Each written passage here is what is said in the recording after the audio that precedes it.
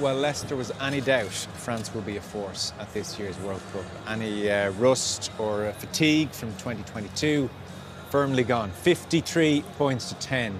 Penny for Steve Borthwick's thoughts. South Africa in 2008 beat England by 36 points. That was the record defeat at Twickenham. Blown out of the water today. And as Dave just mentioned, first time in a Six Nations campaign that England have suffered 2 defeats at Twickenham. It is an annihilation. They come to Dublin next week, destroyed in some respects. Galtier will be thrilled. Let's have a look at the table. This is where we are. Everything's still in Irish control for the time being. Scotland on 10 points will be looking to say something about that tomorrow. And should Ireland slip up, France with a healthy points difference, although Ireland's isn't too shabby as you can see, France will be thereabouts come Saturday. So I don't know, Matt, is the story here France or is the story here England? Oh, it's both, and this is a beautiful story. Bring back Eddie Jones. That's what I can hear the English press saying. Bring it. We were wrong. I mean, the English, the absolute, I think I have to say ignorance that I've been reading during the week about the singular selection of Marcus Smith, and I'm not criticising the young man in any way, but it was delusional. It was delusional to think the problems of that team were around Marcus. And Marcus is a fine player and tried very hard today. But we can all see there are huge systemic problems with this team. Eddie Jones was very hardly done by it, in my opinion, and treated appallingly. Borthwick is finding out, mate, this is not Leicester, this is not the Premiership, this is much bigger than that. And they were shockingly poor in every aspect. The pace they played the game was at a snail's pace. And then we go to France. France was simply brilliant. Brilliant players, individual performance from so many players. Their cohesion, their thinking process, their tactics, their defence, their ability to get reorganised, to identify space, to attack space. Where do we end? That was a masterclass, a brilliant, brilliant performance. Because, Andrew, I would put it to you, the story is England. That France are very, very good is not a huge surprise. It's no surprise that they've come back into form here as this championship has gone on. England are in tatters. They're a destroyed unit right now.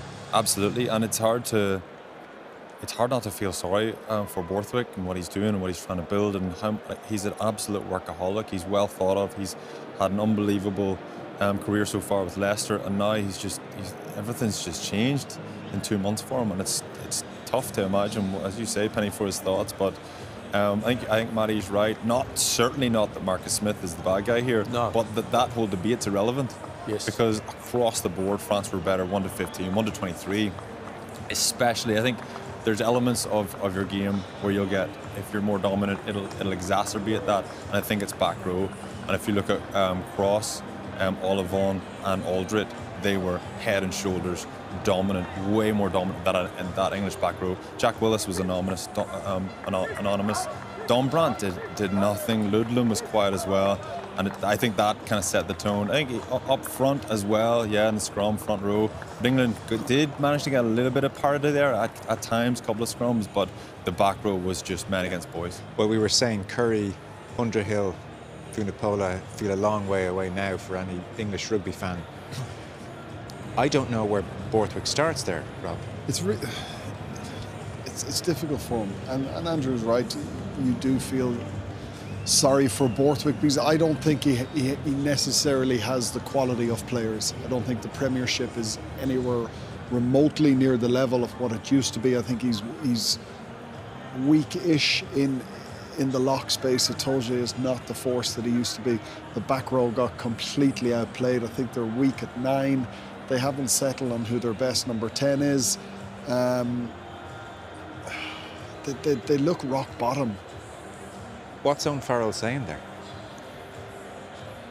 He's searching hard. He's really searching for something to say. That's such a tough place to be. Just staring at each other. And that's not his first team talk today, feeling depressed. At half-time, the game's gone. Towards the end of the half, that try at the end of the first half, the game's gone. And you're standing in the huddle saying, lads, I've done this for Ulster plenty of times. You've probably never done it, Carnes. But it's pretty depressing, and you just find yourself repeating the same thing 3, 4, 5 times, and everybody's looking elsewhere, not wanting to make eye contact. Because there were a number of tries where under the post there was a degree of this stops now, and it didn't stop. And you can do that a couple of times. Let really stops now. Yeah. Not really me. This one's it. It didn't stop, Owen. So it's tough, really tough. After predicting Italy and England to win, will you have a period of reflection now, or what's your stance? It's easy in that chair, isn't it? It sure is. It sure is. Yeah, I'll eat my hat. What did you suspend? We've got to go to break, and we will in just a second, and then we'll go through the game in more detail. Genuinely, what did you think England were going to produce today that they didn't?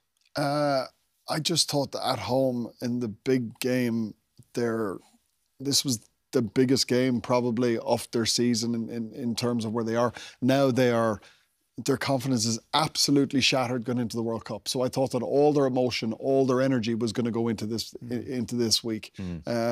You throw in that France haven't necessarily been at their best over the last few weeks as well. But I was way off. Yeah.